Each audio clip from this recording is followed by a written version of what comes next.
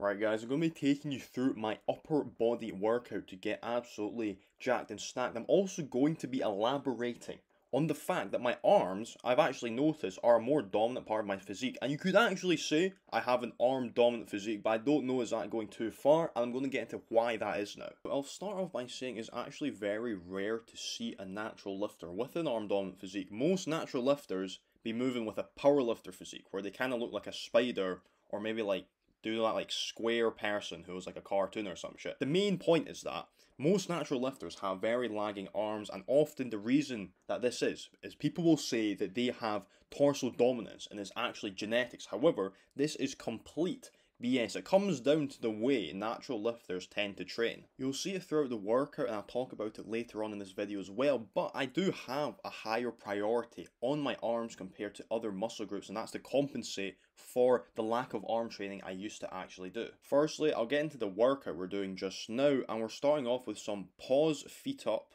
football bar bench press. This is the first time I've actually used this specialty bar, and it is harder than it looks. It kind of wobbles a bit because of the way your hands are placed, so you need to control it, and it's a bit harder, but I will eventually get used to it. We are finally able to do weighted chin-ups after many months. The weighted pull-ups, weighted chin-up grind is back. My arm is feeling better. I'd say it's about 95% better, and we're going to be getting that insane pull-up strength. Along with these two exercises, I'm actually supersetting calves as well, so it's actually a giant set. I did forget to film the calves. I always forget to film the calves, but I will say now my calves are actually making absolutely insane gains from doing nucleus overload and just giant setting them in my workouts, which is actually insane. I might make a video on this. Now you will see I am kind of struggling to control the football bar as it wobbles a bit. This means you actually have to have a slower tempo to make sure you're not like falling over the place. Also, if you do fail on a football bar bench, I don't know how you survive that without a spotter, because a regular bar you can just roll that shit off, but how are you supposed to roll off like a square bar? I'm actually so hyped that I'm able to do weighted chin-ups now, and it won't be long before I'll be able to do weighted regular pull-ups, and we're going to be getting that pull-up strength.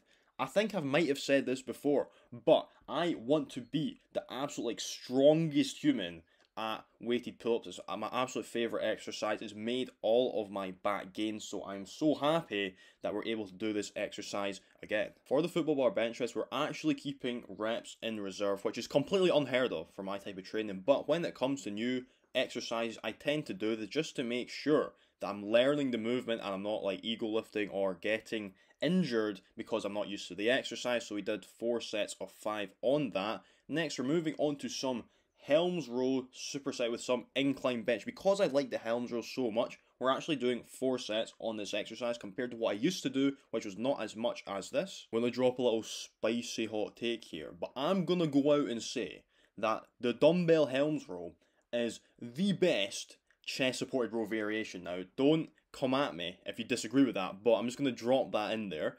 Next, as I said, we're supersetting the incline dumbbell bench. We are using different form though, where I'm kind of turning the dumbbells out a lot more to get more range of motion. I'm trying to get as much range of motion as possible, especially because once the dumbbells get bigger, you really are cutting the range of motion very short, and the whole point of using dumbbells is to get the converging effect along with more range of motion. So when doing this, you don't want to let your ego get ahead of you, and you should try to get as much range of motion on that exercise as possible. I'll bring up a point here about how my arms have actually gotten bigger, and that is actually because I superset and giant set a lot of my exercises. It gives me more time in my workout to absolutely destroy my arms, and I'm not as fatigued, because if you're spending like 2 hours, 1.5 hours in the gym, then you move on to your arm training, you are absolutely puffed. However, if it's only not even been 1 hour, and now you're moving on to arms, you're completely fine and ready to go. Biggest crime people commit when it comes to training arms is just throwing it in at the end when they're already tired and you cannot even push any sort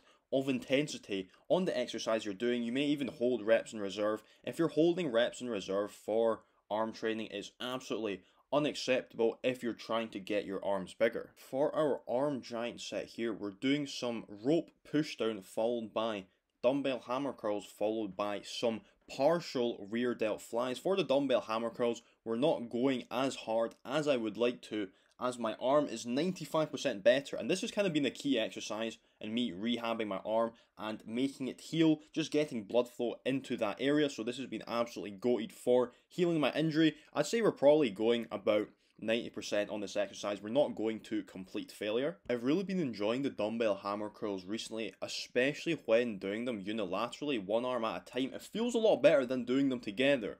Now you'll see here, I'm doing some partial rear delt rows. The reason we're doing partials is that I have personally found that partials on rear delts are just so goated when you're doing them for very, very high reps.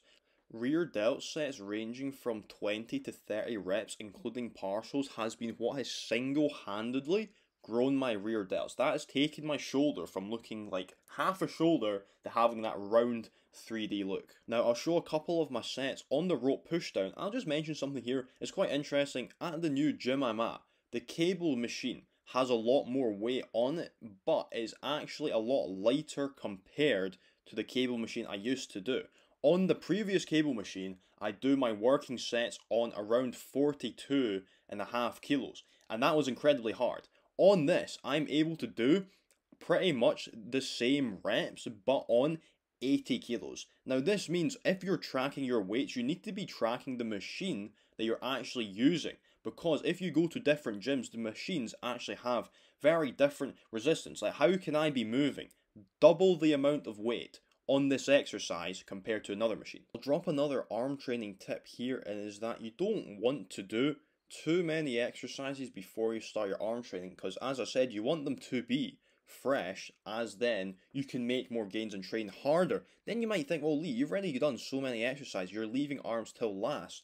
Now, if you actually think about it, I've only actually done 2 exercises per pushing and pulling muscle group. This means when I go into biceps and triceps, I've actually only done 2 exercises that are going to fatigue the biceps and triceps. Therefore, I'm actually able to push myself and make gains. The problem a lot of people do, they'll be doing less exercises than me in a workout. However, when they go into that, they've actually done maybe 3 or 4 pushing or pulling exercises. Like, imagine going into triceps, but you've already done 3 or 4 pressing movements. Your triceps will be absolutely toasted and you won't be able to train them properly. The thing I actually done when I was trying to bring up my arms when they were incredibly small is that I made the decision to sacrifice my chest training in order to train more arms. Now that is a very big sacrifice. Most people wouldn't be able to do that, but you can decide to prioritize your arms a lot more by doing it as your second exercise. For example, you do 1 pressing movement and after that you go straight into triceps. That way your triceps are going to be getting way more attention and they're actually going to grow. The most progress I found when training my arms was when I was only doing 1 shoulder movement, then I went straight into my triceps and they absolutely blew up. Now I'm at the point where my arms are not lagging anymore and I'm actually able to train them a bit later in the workout. However, if you are someone with extremely lagging arms, I do recommend that you place them very near the front of your workout. I'll explain the little giant set we're doing here. Is absolutely breathable as fuck, so maybe you guys would want to try this. We're starting off with some barbell lying tricep extensions followed by seated bicep barbell curls. I saw some arm wrestler guy doing it. I wanted to try it out, and let me tell you, it's absolutely beautiful. And followed by that, we're doing some low raises, and we're doing that 3 times. You'll see here for the lying barbell tricep extensions, you do not want to bring the bar into a bench press position. This is a very big mistake I'll see a lot of people do. They'll, at the top of the rep, they'll bring it back in front of their chest, and you're in a bench press position. That takes all the tension off the tricep. You should not be doing that. You want to keep your elbows fixed and do the exercise like this. That way, at the top of the movement, your triceps are still under tension. I'll get into the seated barbell curl that I was doing, as this is the first time I've been doing this exercise, and I actually really like it. It's going to be staying in my program. I think it was Larry Wheels. I saw him do it a very long time ago, and bro, you need to try this exercise. It's so good. The major issue with regular straight barbell standing curls is that often I find it shoots a pain down my forearm, and I feel a lot of people actually have the same issue When doing a partial like this though, I found absolutely zero problems. It also makes it easier to superset with the lying extension as I don't need to change the weight. Along with that, it just looks cool. It is one of those exercises which just looks cool. Now, you might be looking at this exercise I'm doing now, and it doesn't really look that cool. But what is cool is that my rotator cuff is going to be so jacked and stacked that it's literally invincible. My shoulders are already very, very healthy.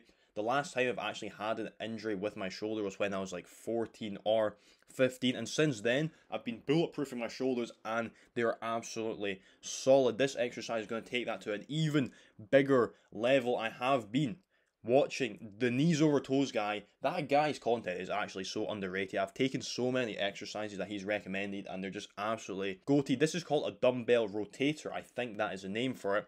And it's just going to work on that internal rotation and also just strengthen the rotator cuff. So when you're in these precarious positions, your shoulder will be so strong that you'll just be completely fine. We're supersetting the dumbbell rotators with some finger curls with the dumbbell because these are unilateral movements. I'm taking no rest in between all these exercises as we're kind of getting rest as we're training.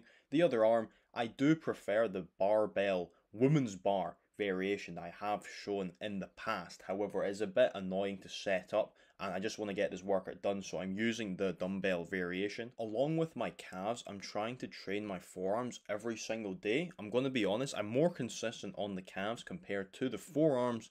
Despite that, my forearms are actually still making gains because I'm isolating them a lot more. At least every 2 days I am training my forearms. I'm going to try get that to every single day, which is what I do for my calves, and they're just making absolutely insane gains right now.